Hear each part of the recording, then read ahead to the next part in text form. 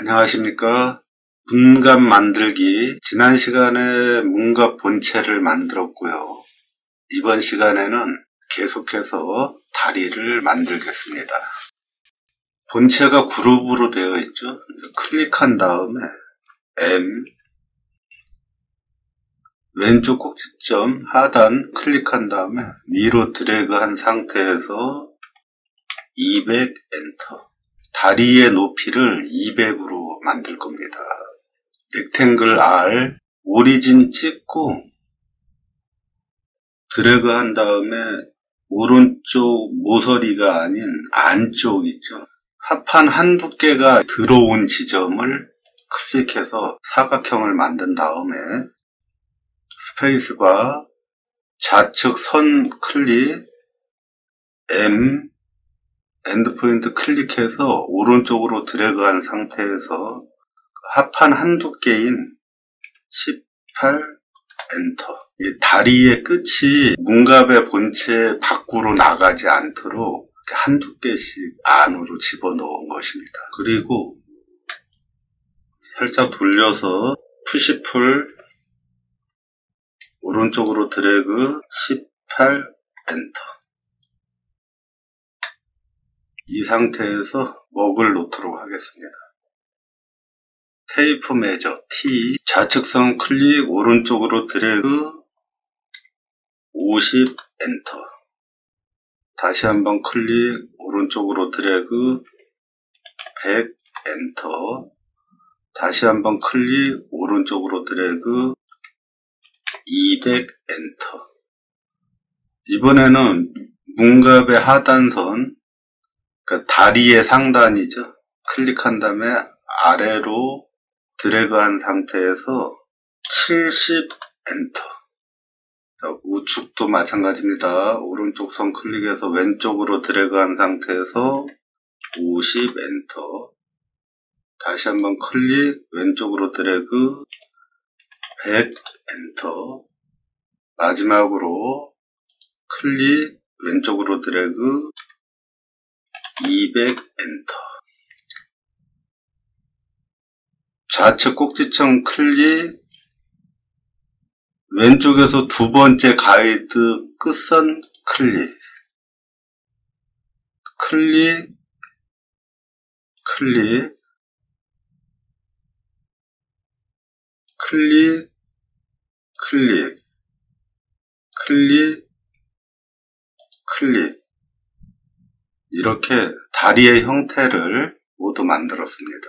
다리의 형태대로 먹을 놓은 셈이 됩니다. 라인 L.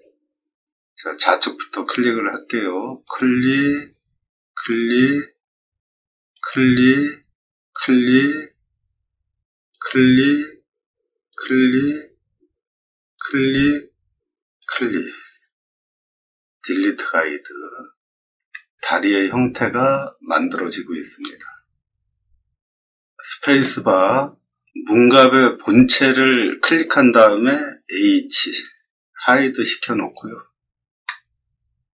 본격적으로 가공을 시작하겠습니다. 테이프 매저, 클릭 오른쪽으로 드래그 50 엔터. 다시 한번 클릭 아래로 드래그 50 엔터. 가이드 점을 찍어주고요. 여기도 마찬가지 클릭 드래그 50 엔터. 클릭 드래그 50 엔터.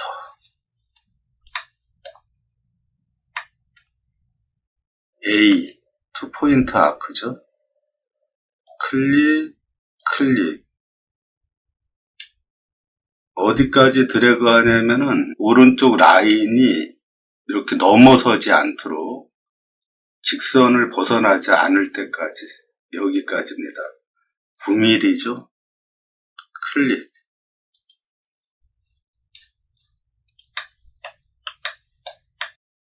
오른쪽은 클릭 드래그 한 상태에서 아까 9mm였으니까 9 엔터. 이렇게 해서 라운드를 형성을 했습니다. 자, 딜리트 가이드. 이레이저 2 클릭 클릭 클릭 클릭.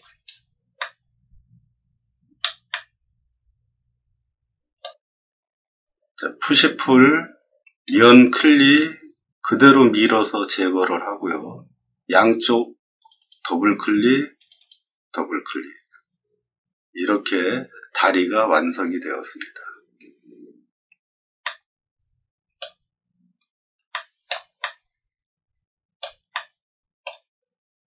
라운드를 좀 부드럽게 하기 위해서는 이레이저 컨트롤 키 누르고 이렇게 지워주면 됩니다.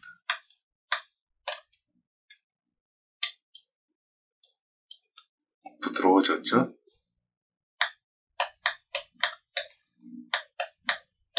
스페이스바 트리플 클릭 시프트 G 메이크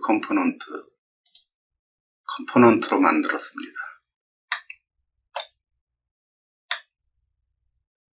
다시 시프트 H M 클릭 오른쪽으로 드래그 녹색 선 활성화된 상태에서 30 엔터 30mm만 안으로 넣는 것입니다.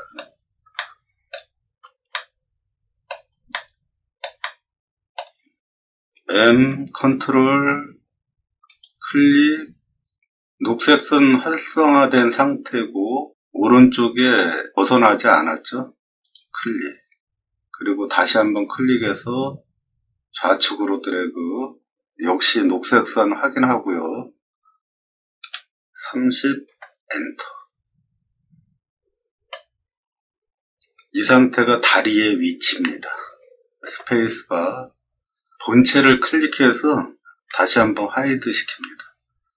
필요할 때마다 하이드 기능을 사용하시면 되겠습니다. 테이프 메저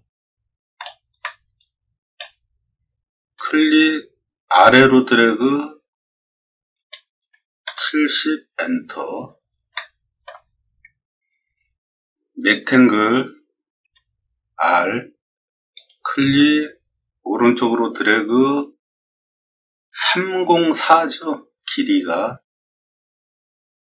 살짝 내려놓은 상태에서 50,304 엔터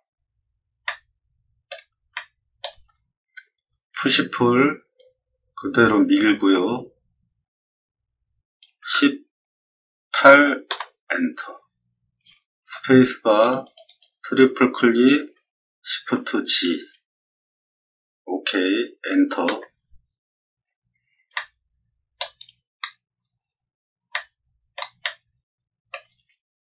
M 컨트롤 클릭 그대로 드래그해서 빨간 선 활성화된 상태에서 클릭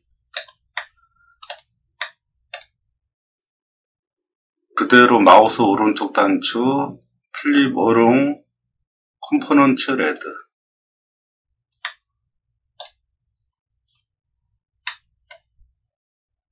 꼭지점 클릭 빨간 선 그대로 유지된 상태에서 이동한 다음에 클릭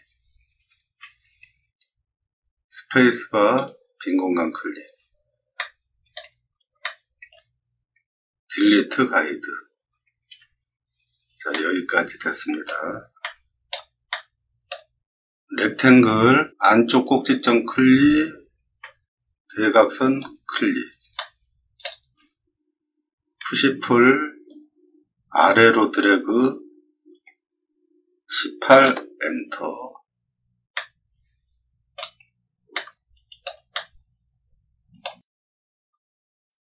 테이프 메저 클릭 오른쪽으로 드래그 70 엔터 오른쪽 선 클릭 좌측으로 드래그 70 엔터 방금 만든 사각형의 상단선 클릭해서 아래로 드래그 70 엔터. 하단선 클릭한 다음에 위로 드래그 70 엔터. 이번에는 좌측선 클릭한 다음에 미드 포인트를 찾습니다. 미드 포인트 클릭, 그리고 가운데 가이드선 클릭, 오른쪽으로 드래그 70 엔터. 다시 한번 클릭, 왼쪽으로 드래그 70 엔터. 렉탱글 안쪽을 클릭해서 사각형을 만들어줍니다. 그리고 좌측 꼭지점 클릭, 오른쪽으로 드래그 18,18 엔터. 이 R 값입니다. 스페이스바, 방금 만든 사각형 클릭, M 컨트롤 클릭, 컨트롤 클릭, 컨트롤 클릭. 문짝 만들 때 했던 방법이죠. 스페이스바를 눌러서 선택 도구로 전환한 다음에 클릭을 하고요. 다시 한번 M 컨트롤 클릭, 컨트롤 클릭, 컨트롤 클릭, 컨트롤 클릭, 스페이스바 빈 공간 클릭해서 선택을 해제시켜 놓습니다. 뭔가 문짝 만들 때 이 선택을 해제하지 않고 뭔가 지웠더니 없어진 경험이 있었잖아요. 그런 실수를 반복하지 않기 위해서 선택을 해제시켜 놓습니다. 그리고 여기를 이렇게 둥글게 가공을 할 건데, 지난번에는 투포인트 아크를 썼잖아요. 투포인트 아크를 이런 식으로 그렸었잖아요. 굉장히 불편했고, 이 R도 형성이 안 됐던 것 같아요. 그리고 또 Shift A 이런 식으로 R를 형성했었잖아요. 그런데 제가 구독하고 있는 스케치업 강좌를 보니까 그냥 서클로, 클릭, 이렇게 원을 만들더라고요. 이레이저로 클릭, 그리고 이 모서리를 클릭하면 동시에 지워지죠. 딜리트 가이드 해도 됩니다. 딜리트 가이드. 굉장히 편하더라고요. 그래서 문간 문짝 만들 때도 투포인트 아크를 사용하는 것이 아니라 지금처럼 원을 그려서 지워나가는 방식으로 만드는 것이 훨씬 더 쉬운 것 같습니다. 그래서 그 방법대로 계속 진행을 해보겠습니다.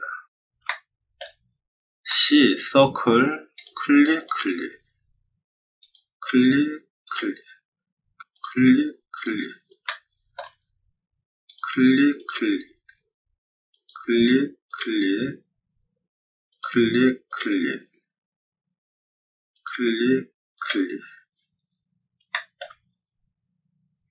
이레이저 클릭, 이렇게 꼭지점을 클릭하면은 두 개가 동시에 지워집니다.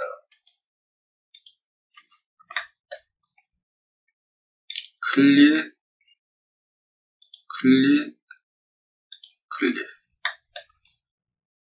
원 지우고 각 지우고 클릭,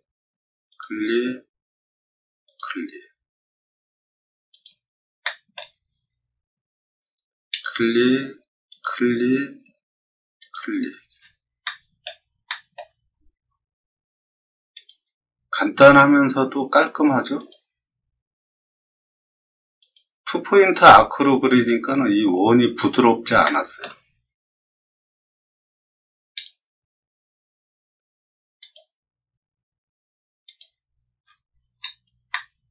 이렇게 해서 R를 만들었습니다.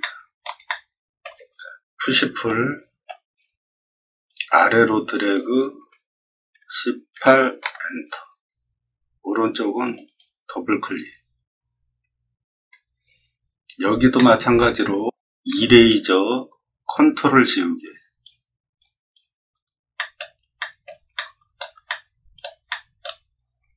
컨트롤 지우개로 지우면은 이렇게 아르가 부드럽게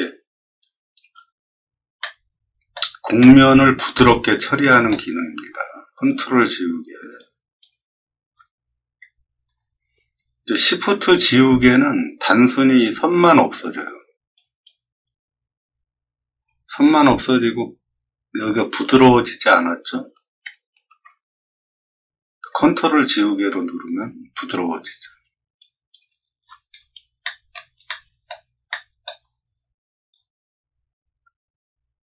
시프트 지우개,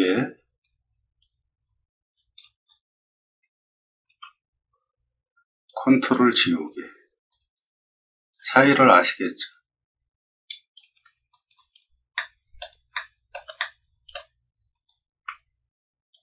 컨트롤 지우개.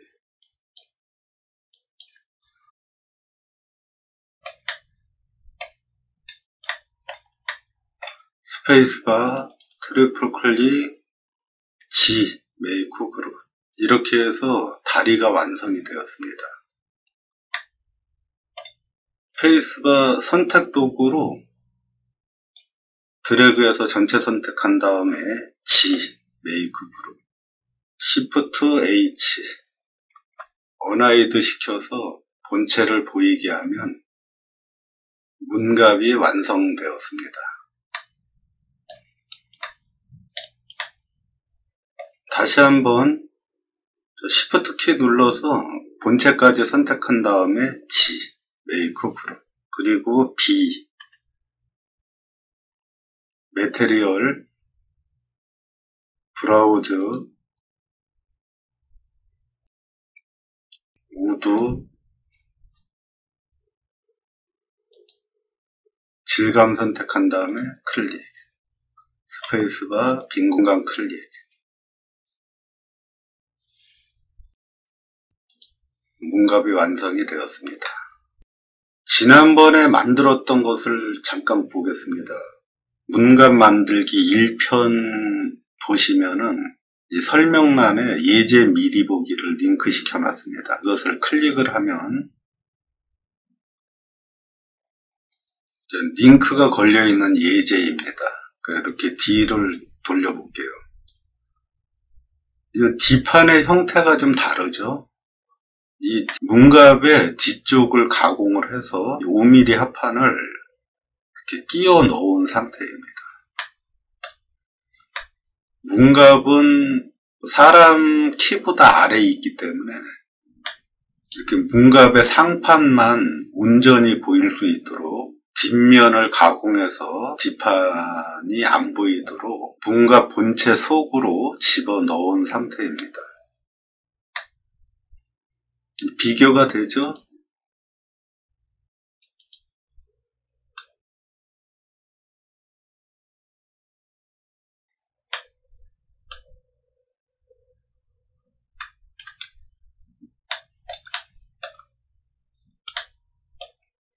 뒷판을 안으로 넣어서 한번 만들어 보시길 바랍니다.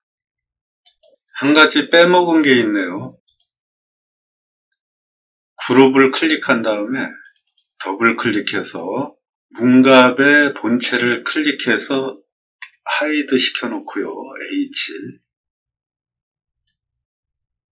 다리를 더블 클릭해서 편집 모드로 들어간 다음에 다리의 상판을 클릭한 상태에서 더블 클릭, 편집 모드로 들어가고요. 다시 한번 면을 클릭해서 정확히 선택을 합니다. 그리고 푸시풀 이렇게 오른쪽으로 드래그 한 다음에 라인, 클릭. 자, 푸시풀 전에 스페이스바 눌러서 클릭하여 면을 정확하게 선택합니다. 그리고 푸시풀 쭉 밀어서 제거를 해주고요. 반대면도 스페이스바 면을 클릭해서 정확히 선택한 다음에 푸시풀 당겨놓고요. 라인, 클릭, 스페이스바, 면 선택, 푸시풀 그대로 밀어서 제거를 합니다. 자, 스페이스바, 빈 공간 클릭,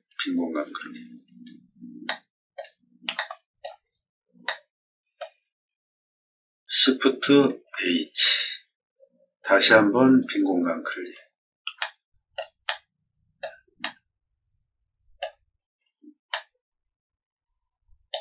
이렇게 경사면을 따라서 정확하게 가공이 되었습니다.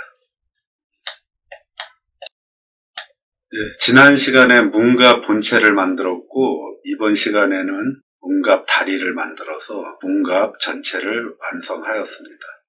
이번 시간의 목적은 라운드 가공이었죠. 라운드를 부드럽게 만드는 방법에 대해서 알아보았습니다. 자, 다음 시간에 더 좋은 컨텐츠로 돌아오겠습니다. 감사합니다. 이번 인터넷 목수 컨텐츠가 마음에 드셨나요? 많이 서툴지만 구독과 좋아요를 눌러 응원해 주신다면 더 많은 양질의 컨텐츠로 보답드리는 인터넷 목수가 되겠습니다.